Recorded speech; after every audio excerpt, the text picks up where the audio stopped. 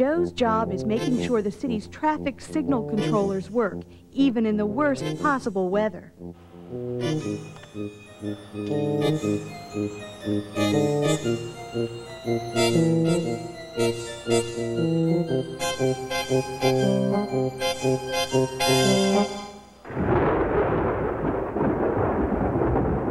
I wonder if Joe likes his new job as much as his old desk job.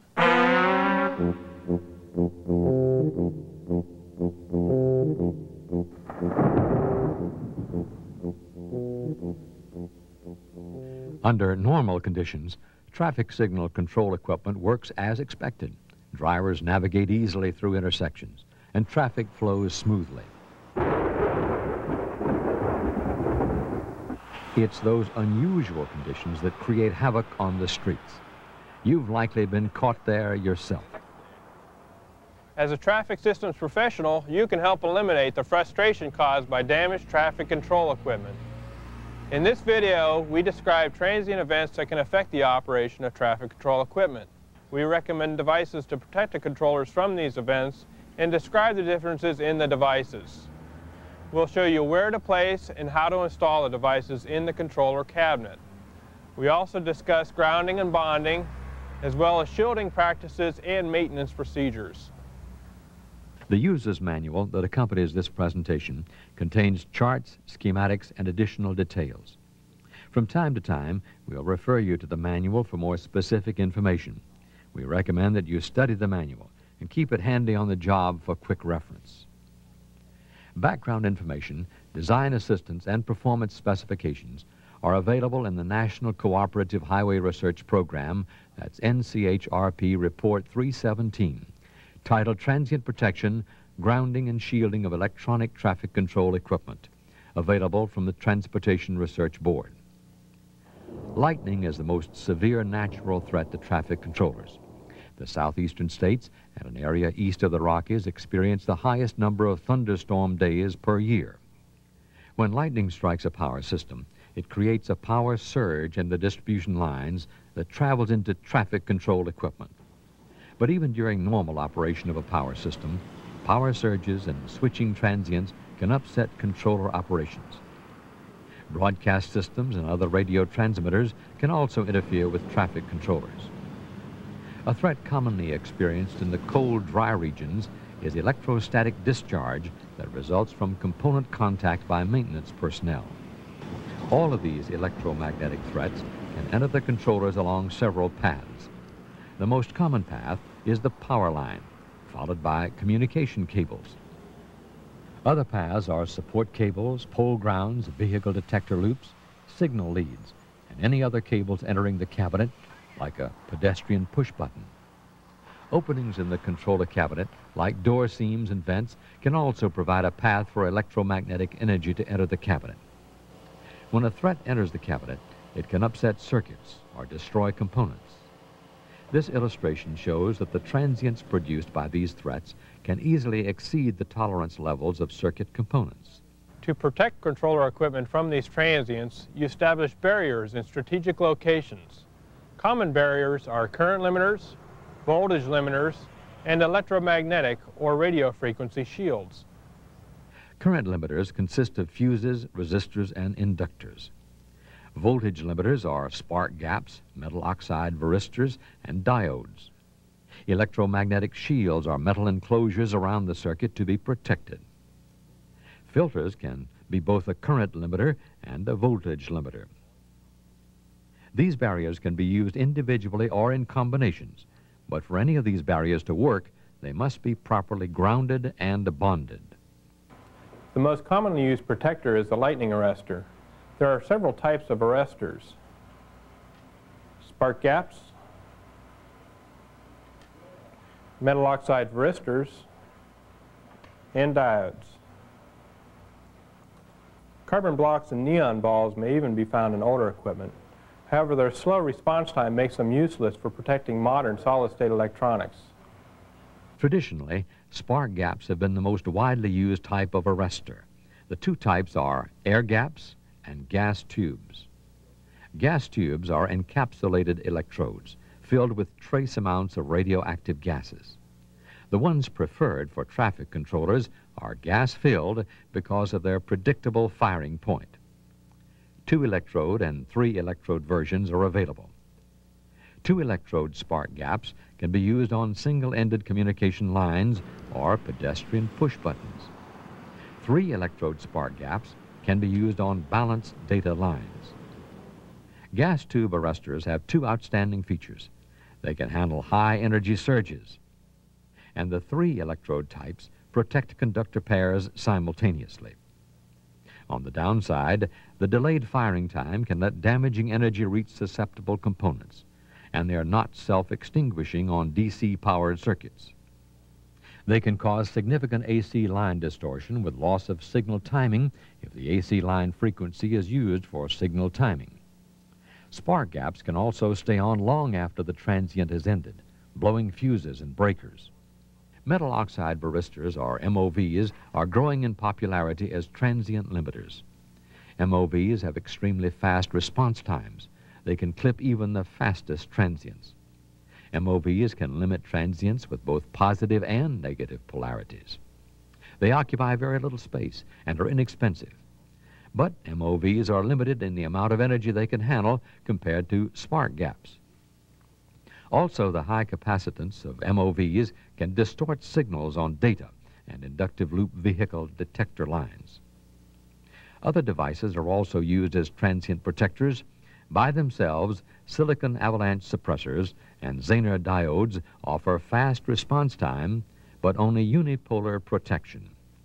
Packages are available that incorporate silicon avalanche suppressors and Zener diodes to offer bipolar protection. Silicon avalanche suppressors are often used after high-energy MOVs and spark gaps to clip the fast-rising leading edges of transients. As a transient suppressor, the common neon indicator light has an excessive turn-on time, so it's not recommended as a lightning protection device.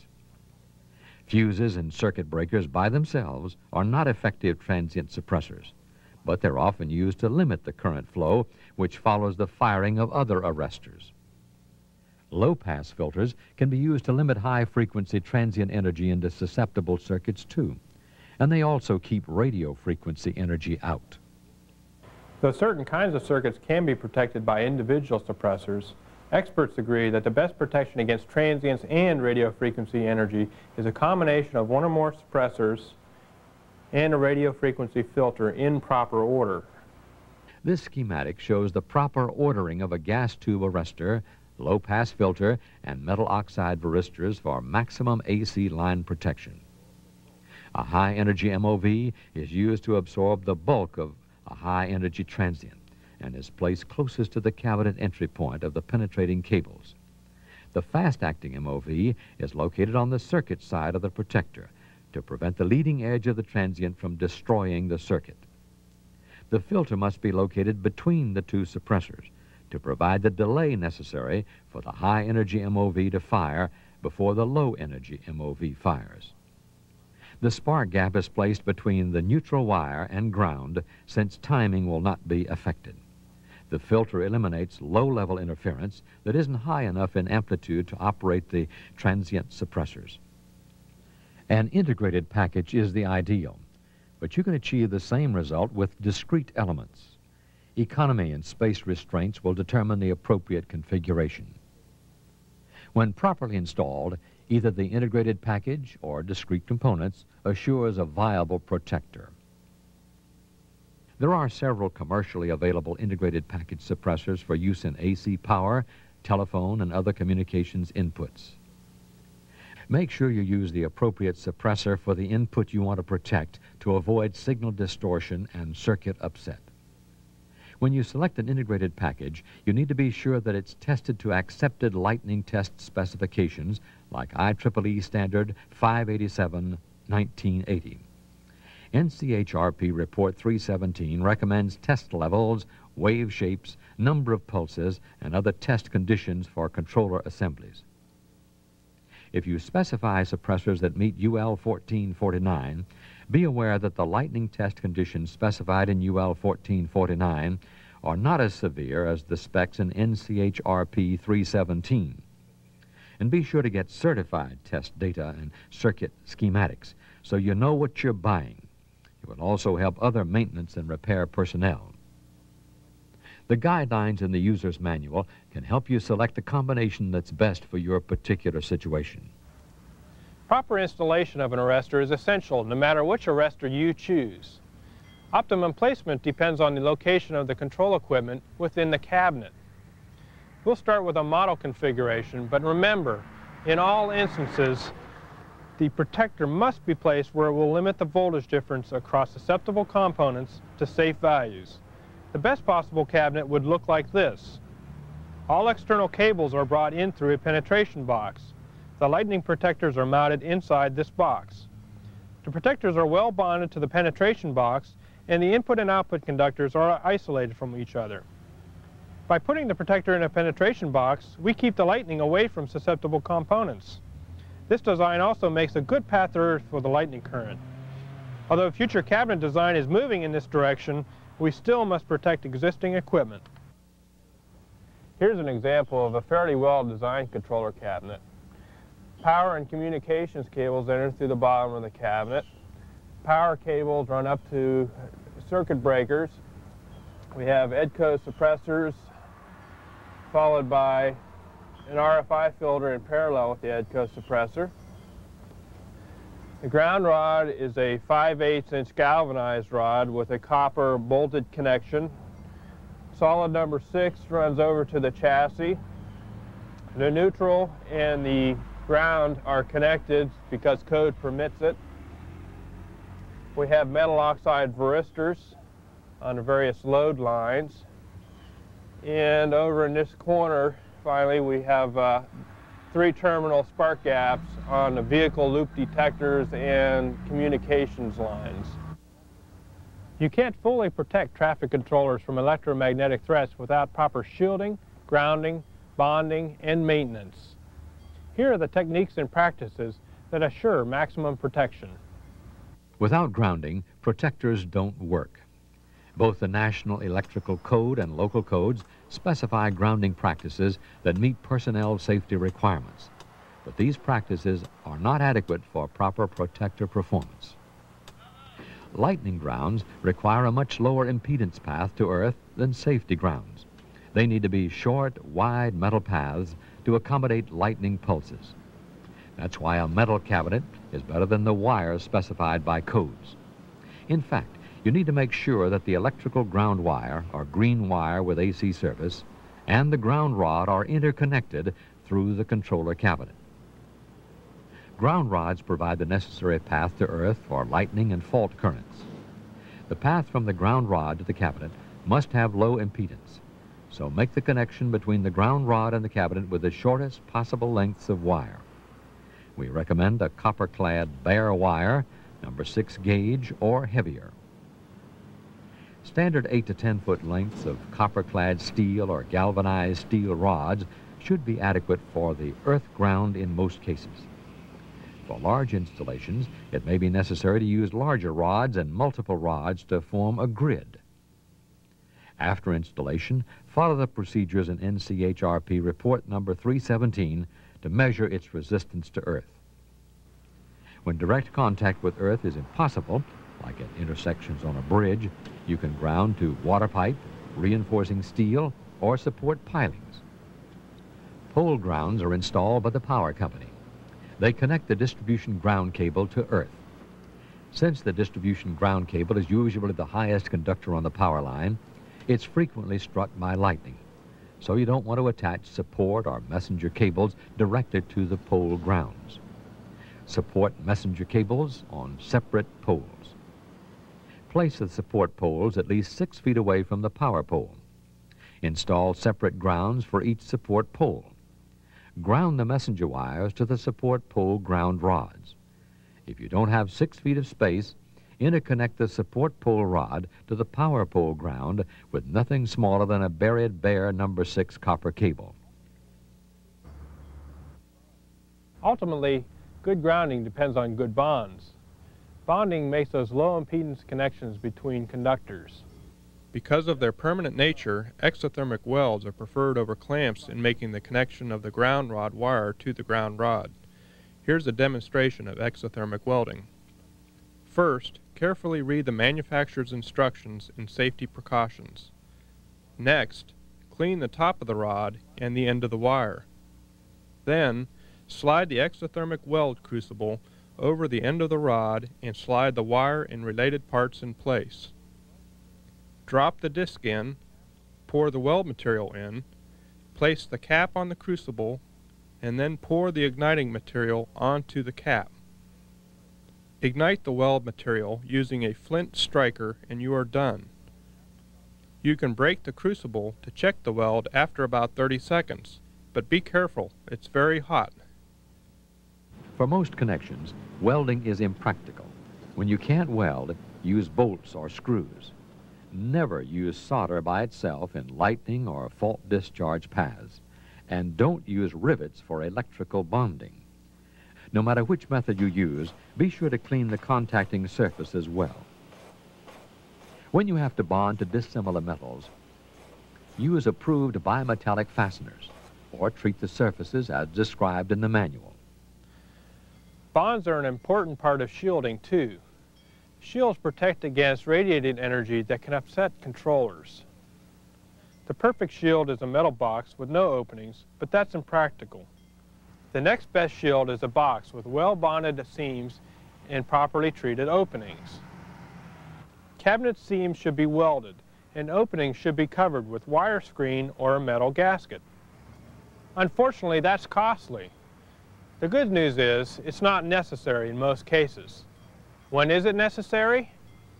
If the controller is near an air traffic control radar, a broadcast tower, or a military installation, you'll want that maximum protection because electromagnetic interference is more of a threat. Cable shielding is another important part of lightning protection. If you're puzzled about the proper grounding of cable shields, you're not alone. Many professionals are confused because cable shields provide an electromagnetic barrier while at the same time they serve as pickup paths for lightning. There is no perfect solution. For maximum protection against lightning and other electromagnetic threats, ground the cable shield to the cabinets on both ends.